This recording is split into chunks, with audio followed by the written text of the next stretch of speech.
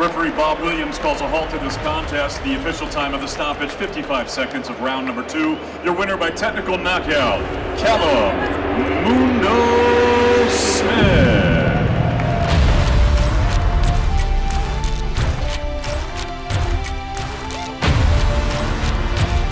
In that fight week, there was a lot of question marks surrounding me. It was how I was going to be at the new weight, how I was going to be under Buddy, how I was going to be coming back after a loss and stuff. And I feel like I answered them all pretty well. I showed them carrying my power up at 175.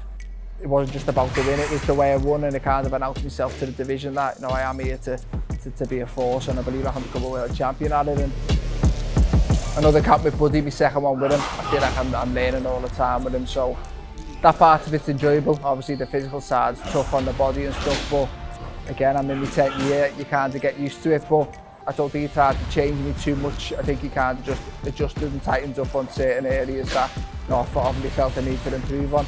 We both seem to gel pretty well. I believe he knows what type of fighter I am. I kind of understand what type of fighter he's trying to slowly turn me into, and I feel I'm getting better and better as the weeks go by, and I think we gel pretty well there. Obviously, I think Buddy's style of fighting suited me. Obviously, just needed to tidy up on certain areas, which I believe we have.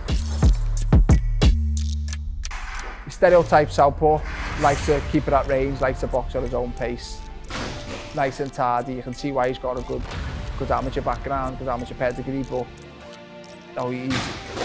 he's a good fighter, but so am I. I believe I can box at range with him, but I believe I'm the better inside fighter as well. So no, southpaws are fine. I was an international amateur. I boxed many of them. I used to spar them week in, week out, and probably my best win ever as a fighter was against the southpaw in the amateurs. I beat a two-time world champion and London Olympic gold medalist from Kazakhstan. So no, they don't really bother me too much. Obviously, things are a little bit different, a little bit more awkward, but I wouldn't say they're my kryptonite, no. If there was, I wouldn't have been calling for this fight. I went one of the many other routes that were possible.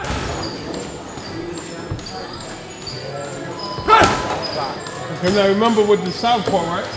You hit him with a good double right hand.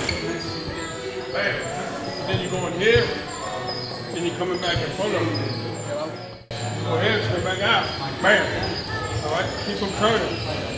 I mean, don't come back in front of him when you're done punching.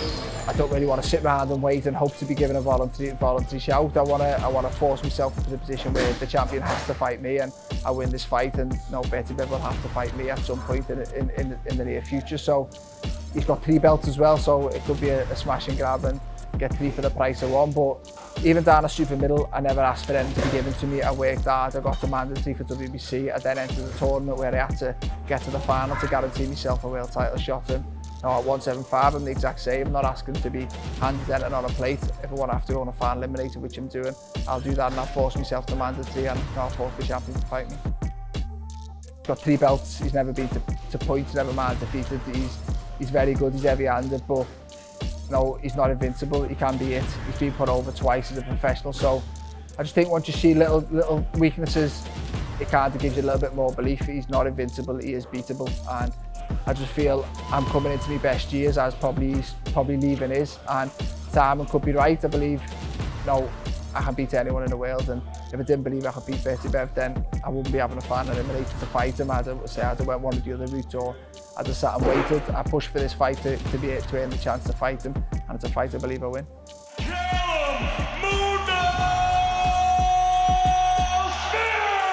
I never thought boxing would be back in Saudi Arabia, never mind. It's the exact same venue, and it's strange, it's nice. Part of me would like to have just left it the way it was, but part of me is looking forward to going back there. I've got great memories. Before the Groves fight, I was going into the unknown, and there was a lot of questions beforehand, and I had no idea what to expect, whereas I've been there and done it. I know exactly what to expect this time, so it kind of just takes that guessing side out of it. I know what we're going into. I know the place, and it just gives you that little bit more relaxed and one less thing to worry about.